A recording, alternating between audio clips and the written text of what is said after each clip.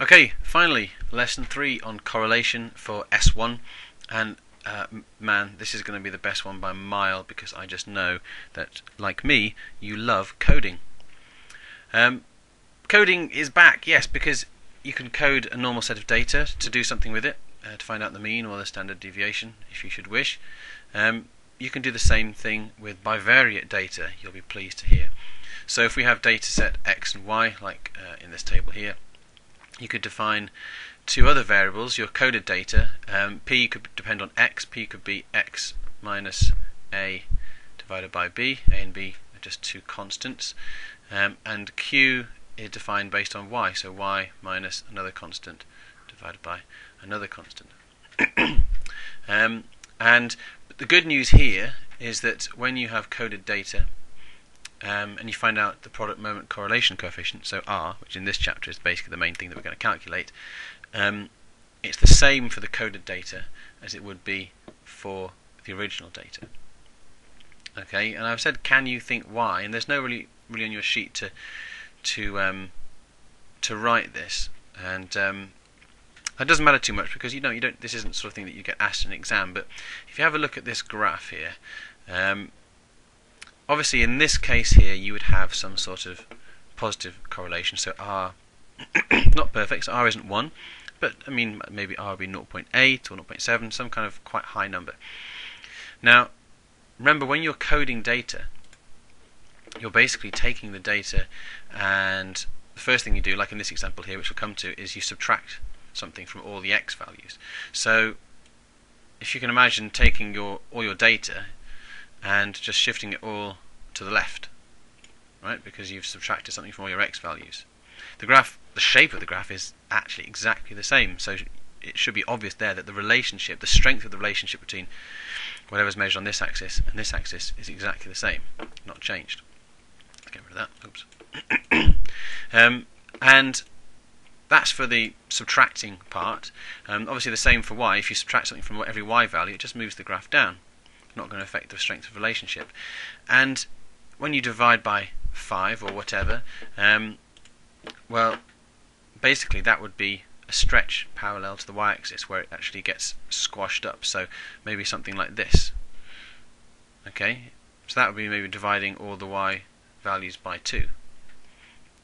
I don't know whether it's obvious to you, but maybe you can see that really just by squashing it up, you haven't changed the quality of the relationship between the two variables. They still lie very close to a straight line. It's just that the scale has changed. So basically all you're doing is just changing the scales on your graphs. So that's just an illustration of why you don't need to change. When you code data and you work out the product moment correlation coefficient, that's your answer. You don't need to change it afterwards.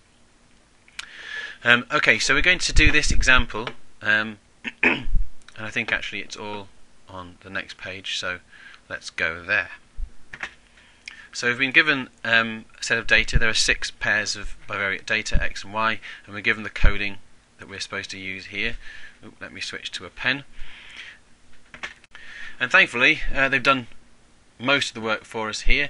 They've coded x values, these x values here. All 6 of them have become these p values. The y values here, they've done the first 4 to give us these 4 q values, but they've not done these ones, so we're going to need to code this data, and then that will allow us to populate these fields here. So to work out what q is here, this corresponds to the value of 360 for y. So y is 360, so I can squeeze it in down here, 360 minus 300 divided by 5 using that coding. So 60 divided by 5, that's 12, so 12 goes in here. Similarly, when y is 380, we can do the same thing. We end up with 16. I'll let you double check my working if you like. And then now we can just fill in all the bits of information. We need all the same sort of sums, except instead of x's and y's, it's p's and q's, but it works just the same way. So to fill this in, obviously 12 squared, 144, 16 squared is 256, pq here, so 3 times 12 is 36, and 18 times 16. I'm sure you're all doing this in your heads. Is 288. So we need all of these totals. Okay, these are all bits of information that we need to work out the product moment correlation coefficient. So if we sum these columns, I'll do it for you here, we get 59. From adding up these values, we get 667. From adding up these ones, and adding up these ones, we get 634. So now we're just going to work out SPP, SQQ, and SPQ, and very similar to the calculation at the end of lesson 2. So feel free to just pause it, try it yourself, and then you can sort of fast forward and check that you get the right thing, or if you want to just watch as I go through it, that's fine too. So first of all we work out SPP. Okay, so from the definition it's the sum of all the p-values squared minus the sum of all the p-values squared divided by n.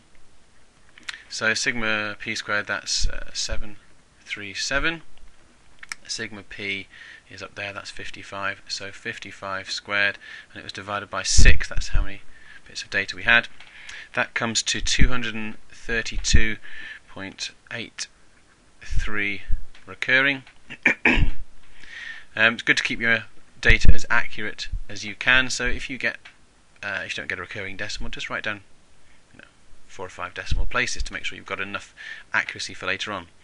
SQQ, very similar definition. Sum of all the q values squared, minus the sum of all the q values, that's better, squared divided by n. Sigma q squared is 667 minus, where's sigma q, 59 squared over 6, and that comes to 86.83 recurring. So we're almost there. Last little bit, SPQ.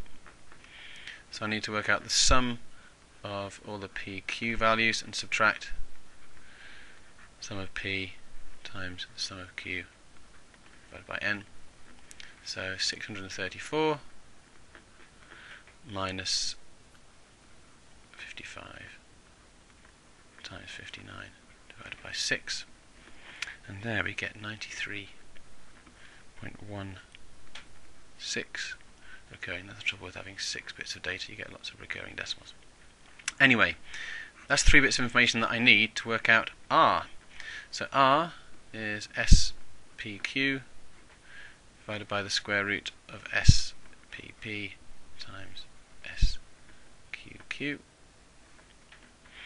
So 93.16 recurring divided by the square root 232.83 times 86.83 recurring.